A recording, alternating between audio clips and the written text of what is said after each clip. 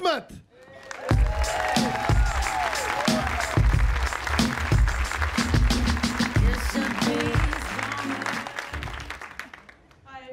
Thanks for coming. I'm a British Asian, and I don't feel British, and I don't feel very Asian either, right? I feel very British or Asian, right? So I wonder what I can do to feel more British around white people. Go to the opera, eat bland food, see dead people.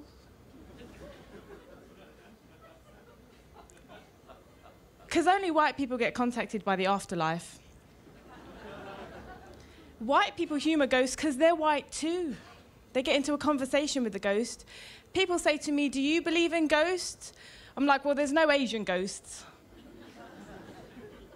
If I was a ghost, why would I want to come back? Who would I come back to? It's not like I could visit my parents. They'd be like, you can't even die properly. My parents, right, they don't even know I'm a comedian. Like, you know, I can't tell them. If I said, hey, I'm a comedian, they'd be like, are you a lesbian? Because I have opinions. Thanks, one Asian guy in the front. Yeah. So my friend said to me, are you sure you want to do the BBC Red Button show if your parents don't know? I was like, no one's pressing the red button, okay? That's why you're here. Because, you know, my mum always said, don't press the red button, it's dangerous. You can press the brown button, but there's no brown button. So, yeah.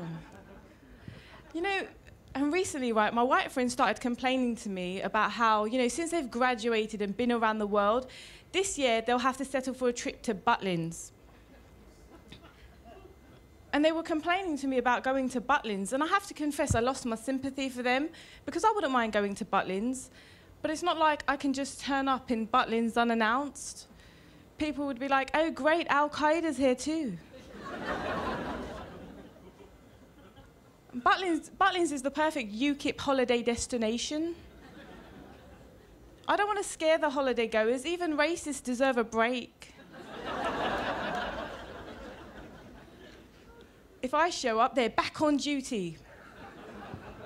And the truth is, right, Asians don't really go on holiday, so unless we make an announcement about a change in policy, I think I might freak people out. People think I'm kidding when I talk about this, but it's true. Asians don't go on holiday. There's fixed reasons why an Asian might be travelling.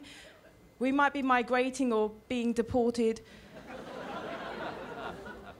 But none of these reasons is leisure and recreation.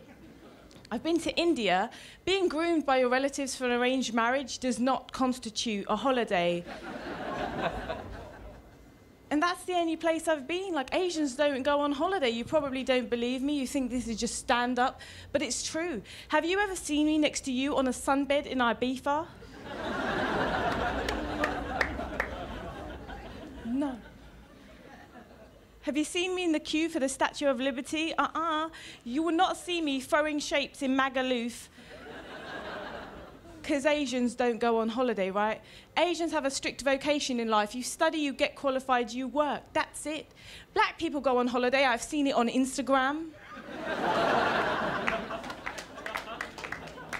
They're like, smile for the camera. But Asians don't go on holiday.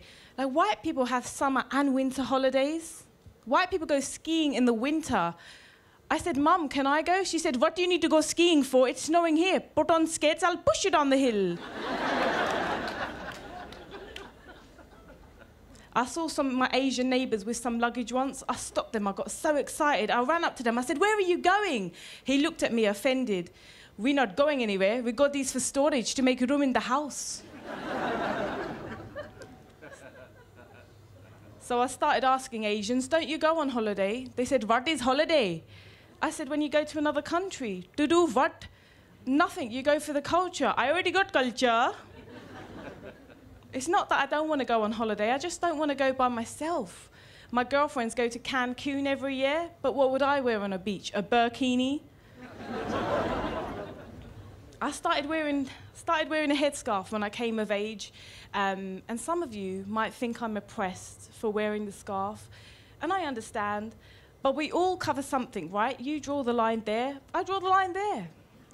I'm comfortable covering my hair the same way you're comfortable covering your tits.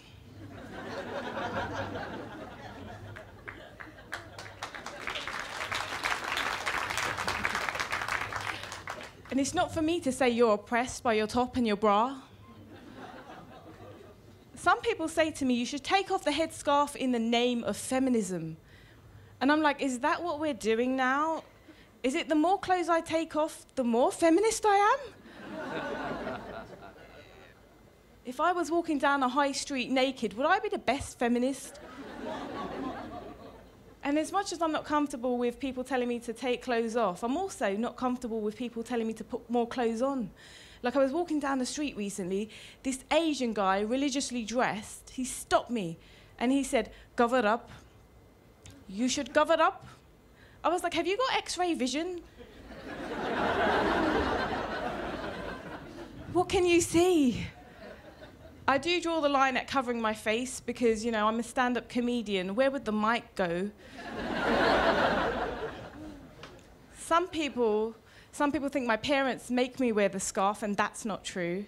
No one in my family wears a headscarf, and they don't even like me wearing it. Like, sometimes when I leave the house, they say, "Why are you wearing that? People will think you're going to blow up the bus." You're never going to find a husband in that.